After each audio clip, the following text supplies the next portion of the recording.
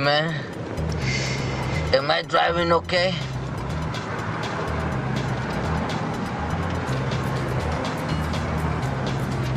I think we're parked, man. That was Cheech and Chong. The marijuana conversation has lit up once again after 3 states in the U.S. voted to lighten their pot laws. You know my view on this sort of stuff. We need less laws in this country, period, not more. Sure, marijuana can harm you, but so can alcohol, junk food, firearms. The potential for harm doesn't justify the restriction of our liberties. And looks like Liberal leadership contender Justin Trudeau has jumped on the bandwagon. Kinda, sorta. He said this: "I think we have to recognize first and foremost that the war on drugs as it exists now doesn't work. So I am a huge supporter of decriminalization." He said this yesterday to a group of giggling high school students. He also toyed with full-on legalization. You might think this is a victory for marijuana advocates, but Trudeau has been surprisingly inconsistent on this record. Here's what he said earlier this year: "My own issue is that we're trying to encourage people to drink less and smoke less tobacco. To legalize something that we know is perhaps not as harmful but not necessarily healthy could be a step in the wrong direction. But I do believe in free choice." It's almost like he's flip-flopping to secure votes. A politician do that? Why, I never. What's the real Trudeau position here? Jody Emery is an editor of Cannabis Culture magazine and the wife of the Prince of Pot, Mark Emery, who's currently in jail in the U.S. on drug charges. Jody, I understand that that Mark has a bit of a history with Justin. That might tell us a bit about this. Tell me about that. Well, Mark certainly has spent some time with Justin Trudeau when he was at Idea City many years ago. And like many Canadians, I think it's fair to say that Justin Trudeau has partaken in cannabis at some point in his lifetime. Right, I see. I've got a quote I want to put on the screen right now. In 2010, Justin, sort of being against marijuana, said, "It's not your mother's pot. I lived in Whistler for years and have seen the effects. We need all our brain cells to deal with their problems." That's really weird because I think he's kind of admitting that he spent a number of years in Whistler getting stoned, and now he's saying, "Oh, I can't handle it anymore because I'm an old guy," and now he just wants to take away everyone else's rights to it. Does that seem like a fair assessment?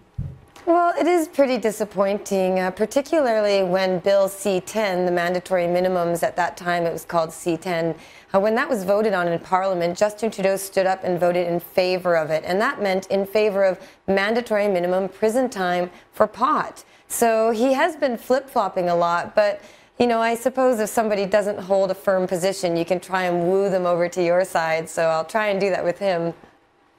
Yeah, it does seem to me like he's being just a bit of a typical politician and that he's saying things. I mean, nobody out there can really disagree with him in some sense because he's really catering to every different view on marijuana. But it seems to me that at least the marijuana advocacy crowd is hip to this inconsistency, and I think it could result in him having no support. But you are saying that you're still going to try and woo him in your direction.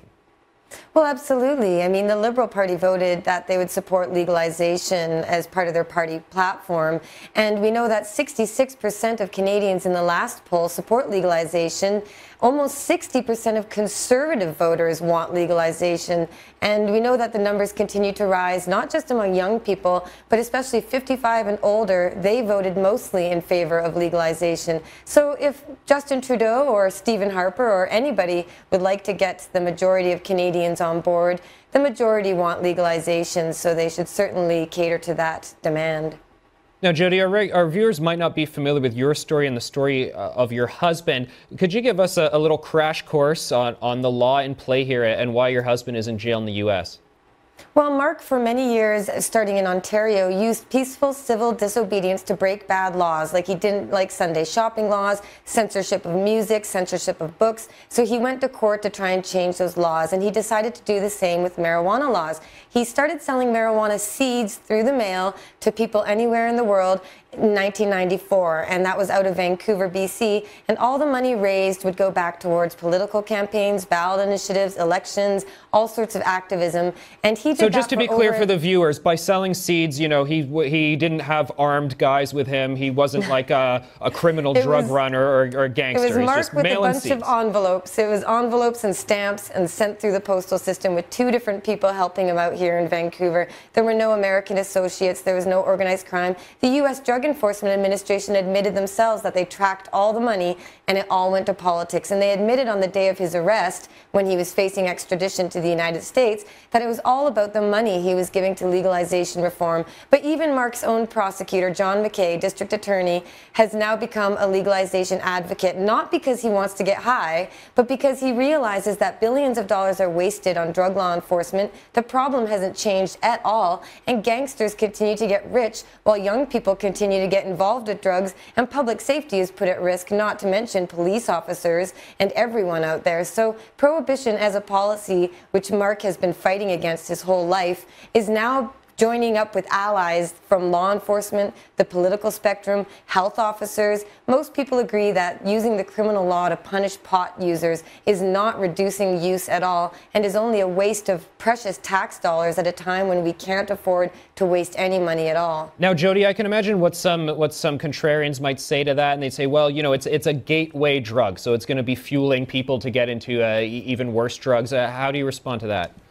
Well, first I would say that if it is a gateway drug, it's because it's illegal. So if you go and buy your pot from a drug dealer, he might introduce you to hard drugs trying to get you to use them. And secondly, you know, gateway drugs, let's talk about alcohol. I'm pretty sure most people who use pot drank alcohol first. And just because somebody might encounter other drugs doesn't mean we should put them in prison. People make bad choices. I wouldn't snowboard down a triple black diamond ski hill, but some people choose to, and they take precautions to do it safely. We need to educate people about making smart, responsible, healthy decisions, but not punish them when they make a bad decision. We need to help them like we would help an alcoholic or a nicotine addict. We help them. We don't punish them for their bad decisions. Jody, we're out of time, but I'd like to thank you very much for joining us on this program this evening.